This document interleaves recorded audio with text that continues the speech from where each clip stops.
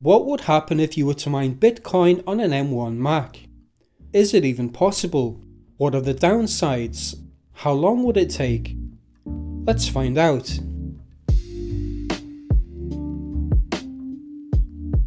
If you decide to mine Bitcoin, you can choose to mine solo or as part of the pool.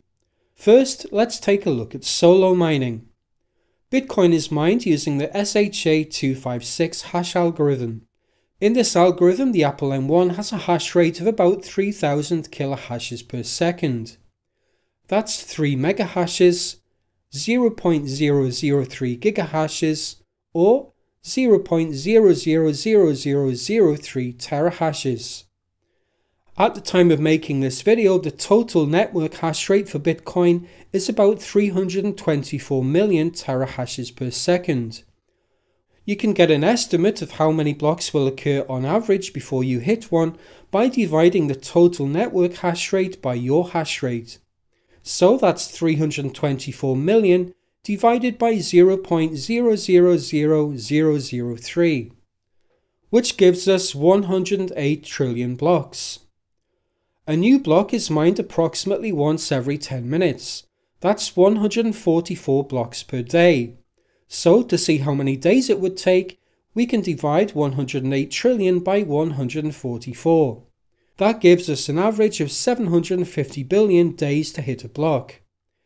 That's 2,054,794,520 years, 6 months and 5 days.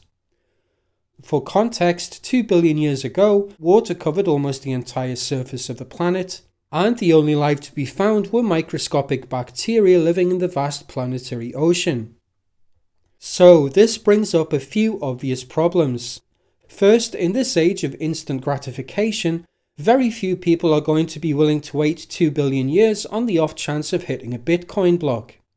Second, the last Bitcoin will already have been mined by 2140, just 117 years from now.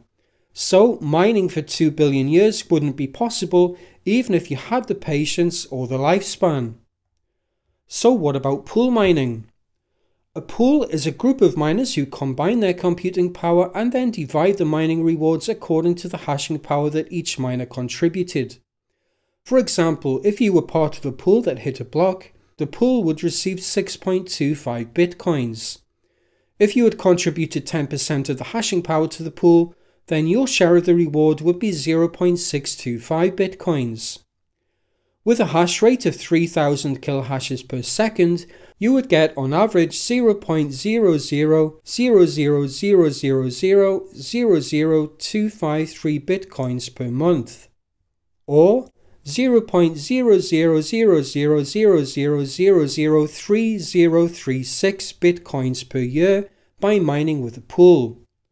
At current Bitcoin prices, this comes to 0.0084 cents per year. So, to make $1 would take 11,904 years and 9 months.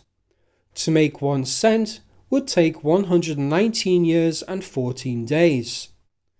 With the M1 MacBook Air running at full load, pulling 30 watts of power for 119 years at 12 cents per kilowatt hour, it would cost $3,153.60 in energy costs to mine that 1 cent worth of Bitcoin.